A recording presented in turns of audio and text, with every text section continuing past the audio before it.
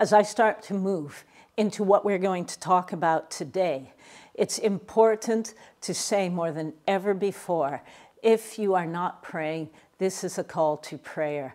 Every single one of us who knows the Lord, and certainly every single one of us who is prophetic, needs to be praying at this moment in time that the Lord would be gracious upon us in order to prevent the different regional conflicts, 3 major regional conflicts that are brewing right now, to prevent them from going global and plunging the world into a 3rd world war. This is not a video meant to frighten you. This is a video meant to give you insight into the spiritual dynamics behind what is happening, because first and foremost, I believe that the Lord is saying this is a spiritual conflict that is manifesting now on the ground. So to give you insight, but also to help you to know how you can pray to be able to see God's will done and His kingdom come on earth as it is in heaven in these very, very turbulent times.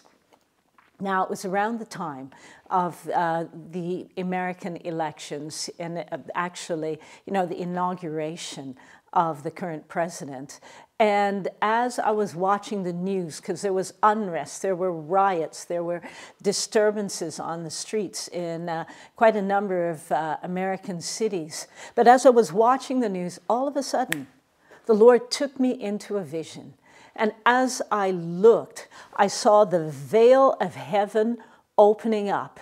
And as it opened, I saw 3 creatures looking down upon what was happening in the United States. And those 3 creatures had the form of a bear and a dragon and a wolf that wanted to be a lion. And I could tell that it was a wolf that wanted to be a lion. Why? Because the Lord allowed me to hear the intents of the heart of that wolf. Wolves are devourers, they are scavengers. Anyway, obviously the bear was Russia, obviously the dragon was China, obviously the wolf that wanted to be a lion was the nation of Iran. Once again, bear, Russia, dragon, China. The wolf that wanted to be a lion was Iran. What does that vision have to do with what is happening now in Israel? Well, at the time that he gave me that vision, Russia was already busy with the conflict, Russia-Ukraine. That was already busy.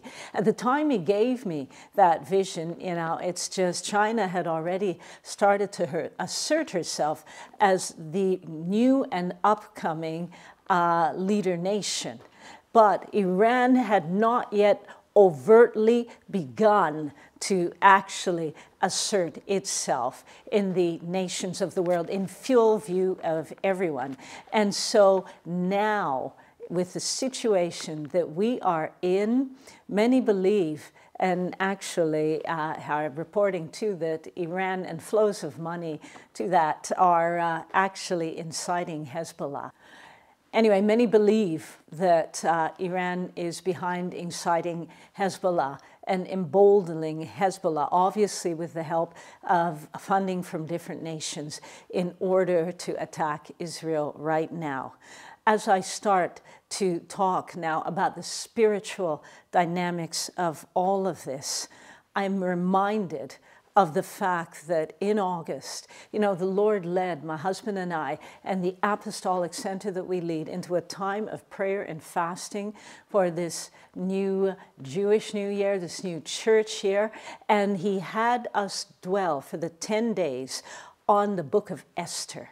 And one of the things that kept coming up, even before we knew anything about this, was just to cry, Lord, would you allow Haman, or would you cause Haman to hang himself on his own noose? Lord, would you expose, would you bring forward, Lord, what we need to see right now, not only as an individual church, but as the body of Christ? And he has brought that forward. Now, Haman was obviously the person who wanted to eradicate the Jews in the time of Queen Esther and of Mordecai, her uncle who raised her. And Haman, it says, was an Agagite. He was a descendant of King Agab, Agag, who was the king of the Amalekites at that time. Amalekites, an ancient nation. Actually, if you look up where it was, the Amalekites and Amalek, the nation that they came from, was close to the nation of Canaan. That was a promised land that God had given to the Jews. And interestingly enough, and very significant, the Amalekites were the first nation to attack the Jews on their exodus out of Egypt and to the promised land. And even though the nation of Amalek does not exist anymore, the spirit behind it, that anti-Jewish sentiment, does. Where does that spirit come from behind the nation of Amalek and that anti-Jewish sentiment? Well, the scriptures talk about the fact that Esau, the brother of Jacob, had a son, and he named his son Amalek, who was actually the father of the Amalekite nation. And so it is generally considered by biblical scholars that essentially that hatred towards the descendants of Jacob got into the earth through that line right there. And so indeed, Haman was an Amalekite. Haman was an Agagite, and then Agag was a descendant of the Amalekites. And so that is where this is. And as I said before, even though the Amalekite nation has ceased to exist, that spirit is still in the world. Also significant for those who want to have some spiritual understanding of why this conflict is brewing right now. Interestingly enough, the name Iran, you can Google it on Wikipedia, the name Iran was given to the country that is now called Iran only in 1935.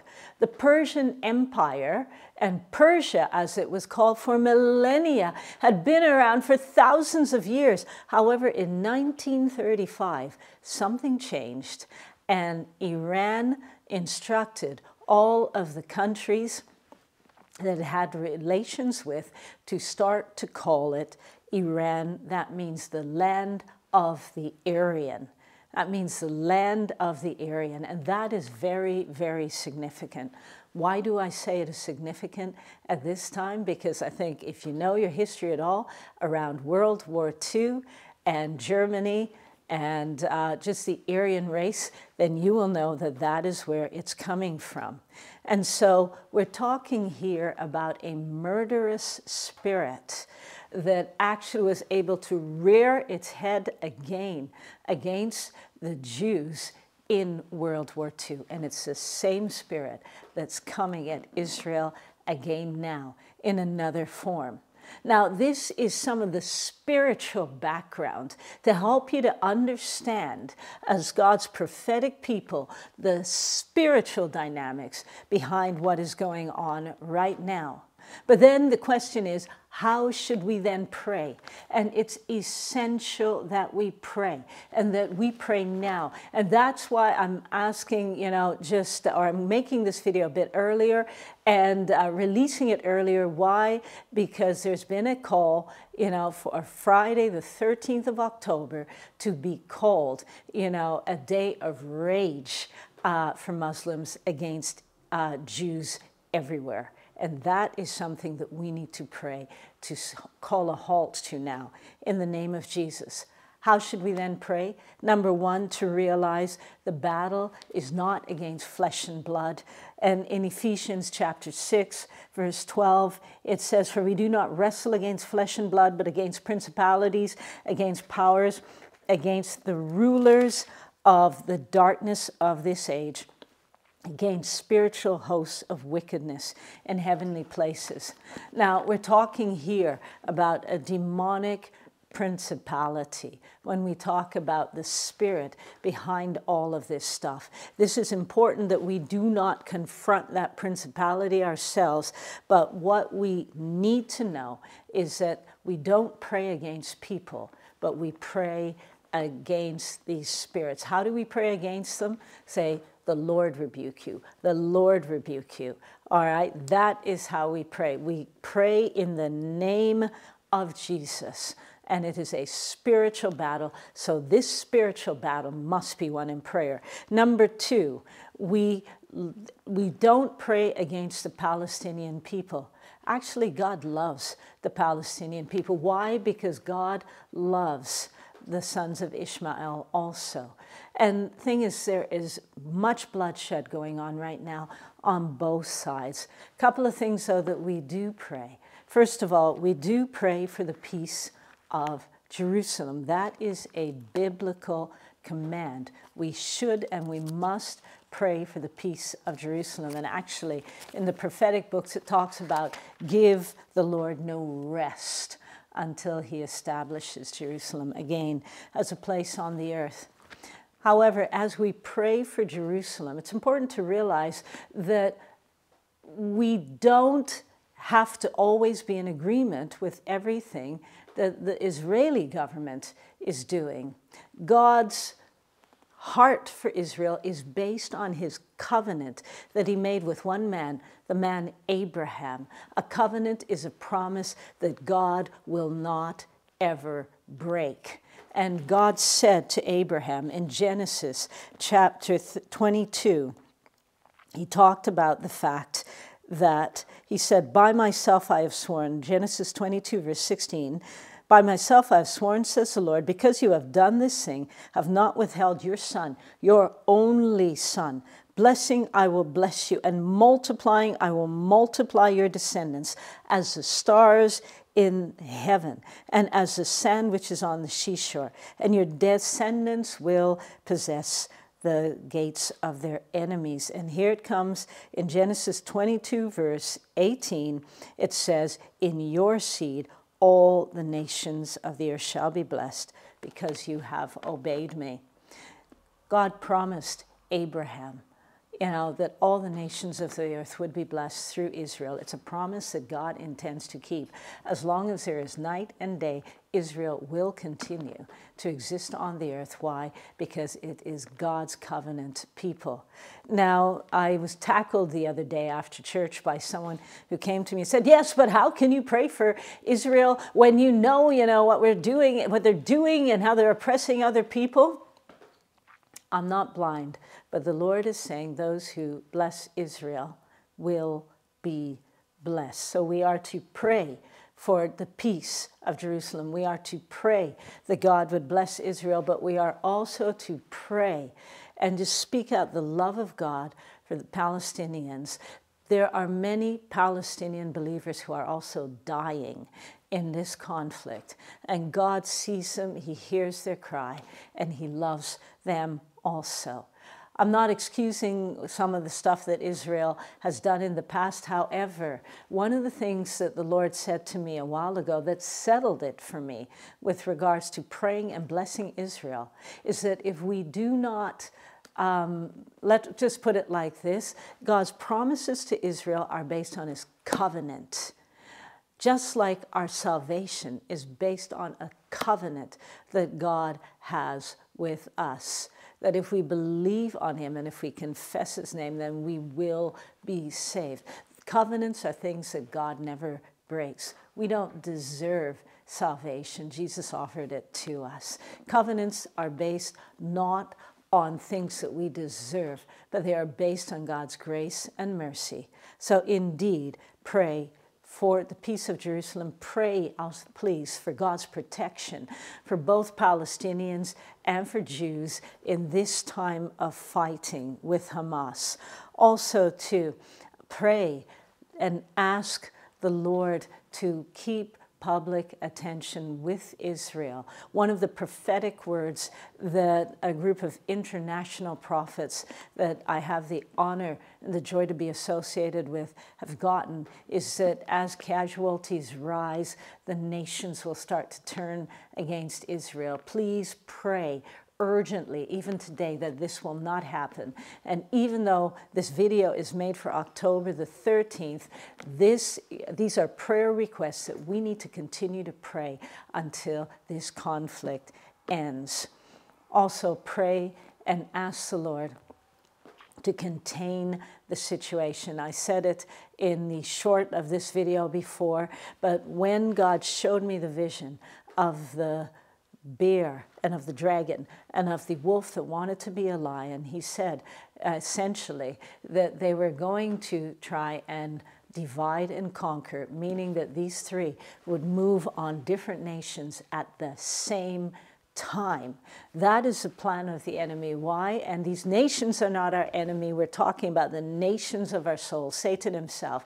But that is the plan of the enemy, to divide and to conquer. And so once again, Lord, we just stop that now. In the Spirit, we decree and declare there will be no simultaneous attacks on these three different fronts in the world: Asia, Russia, Ukraine, and Iran, Israel. No simultaneous attacks at the same time. And also, as we pray too, I just want to say it's really, really important for those of you watching also that we pray for the European Union, that she holds her stand as being pro-Israel. We pray for the United States of America, that God would help and help it to be restored to its position as one of the leader nations of the world, if not the leader nation of the world. Why do I say that? It's because it's not a position, I believe, that they have claimed for themselves, but it is a position that God himself has given them. So please pray for those things. I'll be keeping you updated with more things on how to pray. That's enough for now. But if you see this video, would you please share it? Would you please send it to others? It's so incredibly important that we get this out now to as many people as possible who have a heart to pray for this Iran-Israel conflict, but also to pray against a global jihad that's been called forth against all Jews in all of the nations on Friday, October 13th and afterwards. Thank you very much for taking the time to watch this video. I just say, may God, Lord, bless you and keep you. May he make his face to shine upon you. May he give you and your family internal peace at this time of great turmoil. In Jesus' name, amen.